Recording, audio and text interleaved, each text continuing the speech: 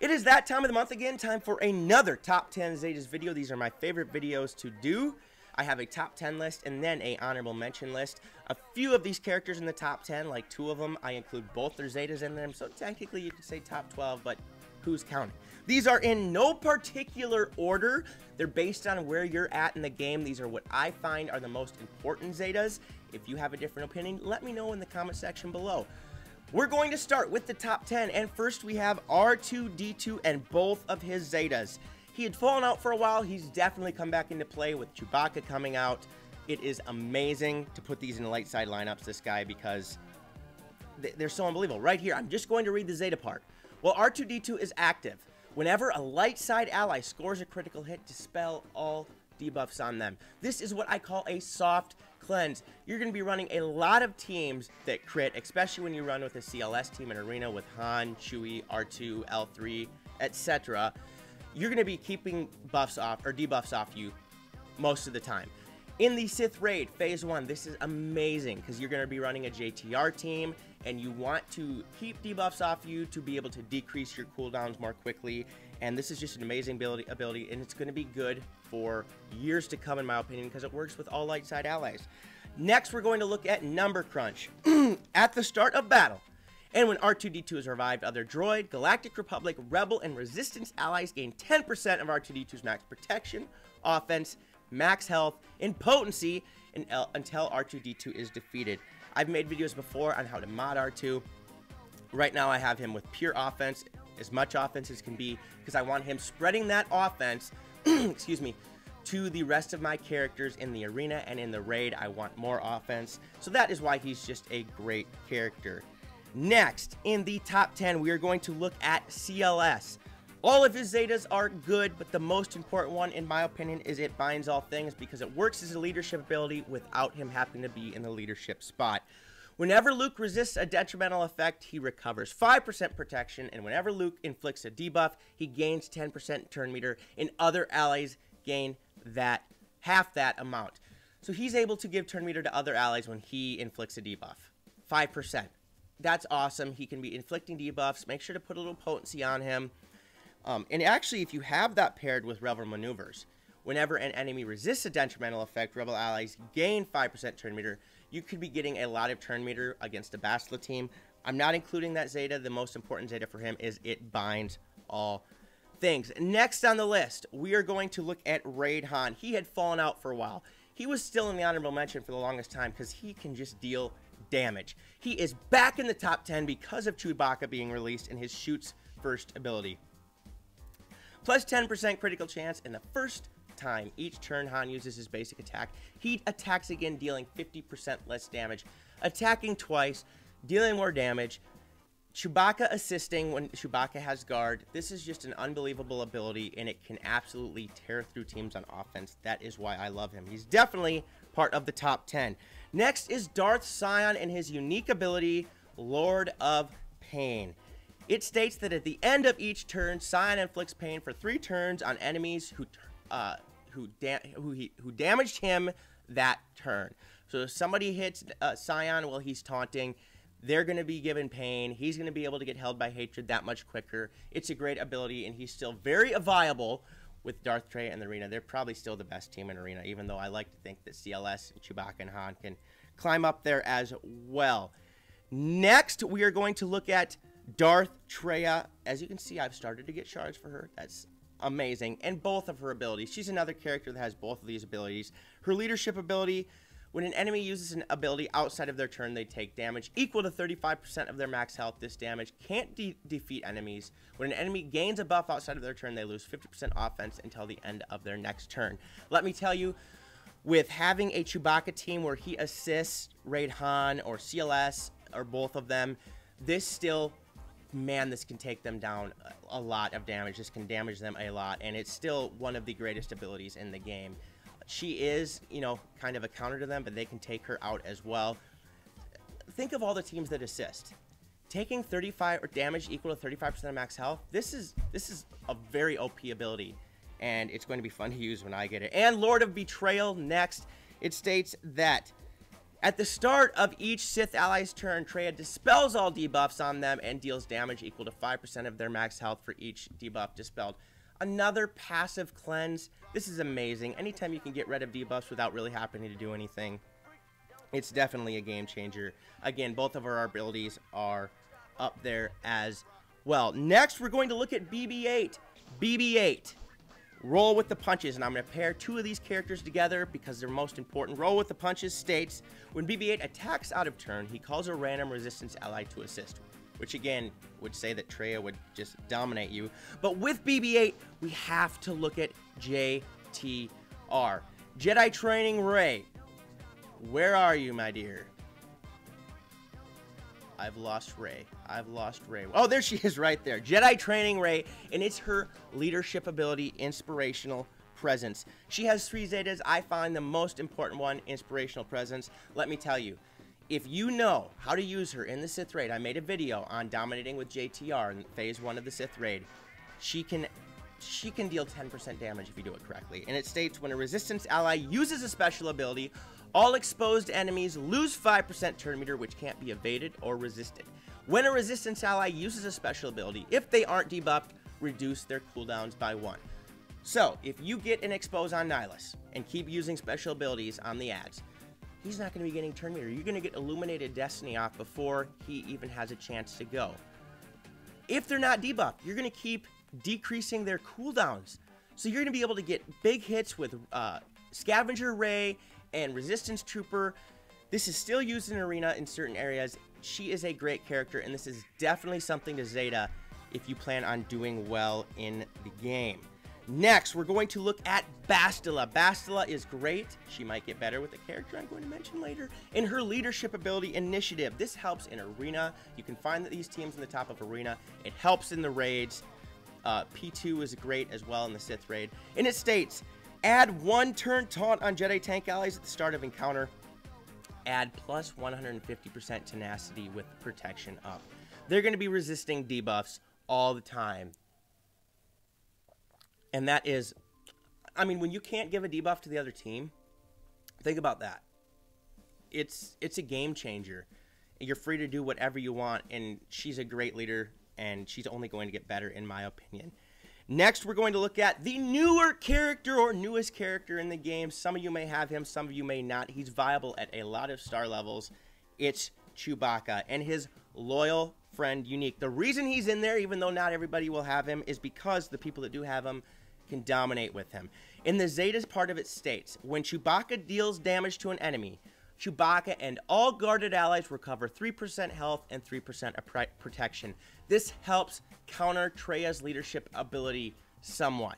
He's dealing damage. Him, Han, and CLS, or whoever has other guard on him, will be recovering health and protection. It's amazing when you're not facing Traya teams. When you're facing Traya teams, it helps a lot. This is definitely a Zeta I would recommend. And last but not least, on the top 10 list is Grand Master Yoda. He is great in Bastilla teams, and it's his Zeta ability, Battle Meditation. It states that you gain Foresight for 2 turns, plus 50% turn meter gain chance, and an additional plus 10% turn meter for each other living Jedi ally. This spreads all buffs that Yoda has to all the allies. Now you're going to be spreading Foresight, potentially gain some turn meter, and an additional 10% turn meter for other living Jedi allies for himself. This Bastilla teams would not work well without him. Not only with his rework can he do massive amounts of damage, spreading these buffs, and then with Bastilla's ability to prevent them from being, basically, they can be cleansed, or they can, they can dispel, but they're not going to get any negative status effects because of her ability in spreading these. This is just amazing. He rounds off the top 10. Now we're going to look at the honorable mention, and some of these are very, very tough. There's a few I didn't include. I know you guys are going to be on me about, but that's okay. I had to cut off the line somewhere. I didn't want to do a top 10 honorable mention. And we're going to start with Emperor Palpatine. He was in the top 10 for the longest time, and for those of you that don't have Traya, his leadership ability is still the best leadership ability for Sith in the game for those of you that run them, and it's Emperor of the Galactic Empire. And it states, when a debuff on an enemy expires, Empire and Sith allies gain 5% turn meter. You know, when you're facing General Kenobi teams and he cleanses, or Cheer or Rex or whatever, and they cleanse, or teams that, you know, passive cleanse, like if you're facing an R2 team, they're going to be gaining turn meter. The more turn meter you get, the more times you go, the more damage you can deal. Still a good ability for those of you that don't have Traya, and definitely one you should consider if you're looking at running Sith in the arena. Next, we're going to look at General Veers. The reason I have him on here, no, you're not going to use him in arena or certain aspects of the game, but he can single-handedly get you more stars in territory battle. And if you like running Imperial troopers, they're decent in some of the raids as well. His aggressive tactician leadership ability is definitely something you should look at. It states recover 10% protection whenever an enemy is defeated, plus 20% offense up chance, and plus 60% turn meter gain chance. This character is probably the one people will say that, you know, you don't have to have on here anymore, but I find him so useful. Like I said, in the dark side territory battles, if you don't have him Zetas, it's going to be rough. And he helps you there and Imperial Trooper lineups, like I said. So I put him in the honorable mention because he's kind of like a dark side version of the next character we're going to go over, which is Finn. Again, a character that could be taken off the list because he's been this way in the leadership spot with his Zeta for many, many months. And it's his balanced tactics leadership ability.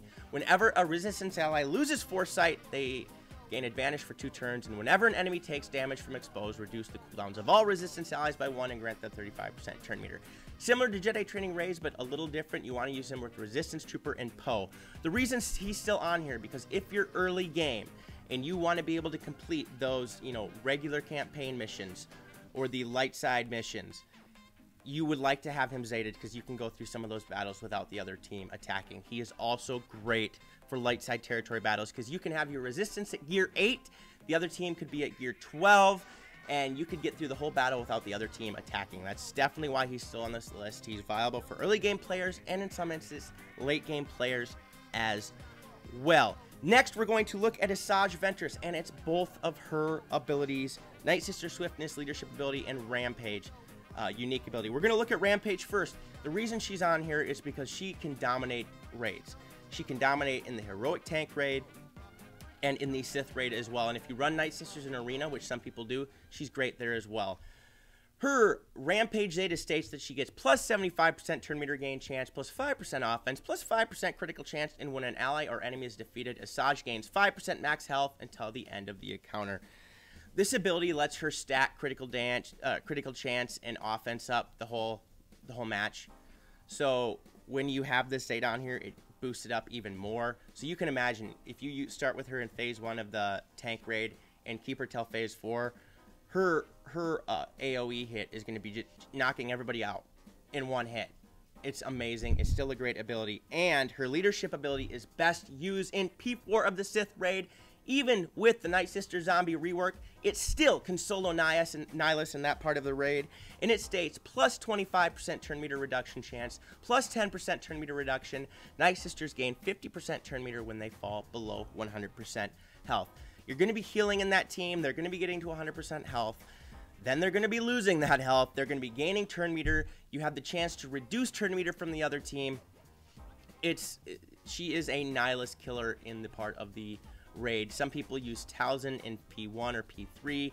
Assaj is definitely the way to go, and the reason she's on the honorable mention list is because of that. You could say that you could argue her for top 10, but again, she's not as useful in arena, so I didn't put her in there, but she's definitely on the honorable mention list. Next, we have Bossk. Now, here's the reason I put Bossk on here.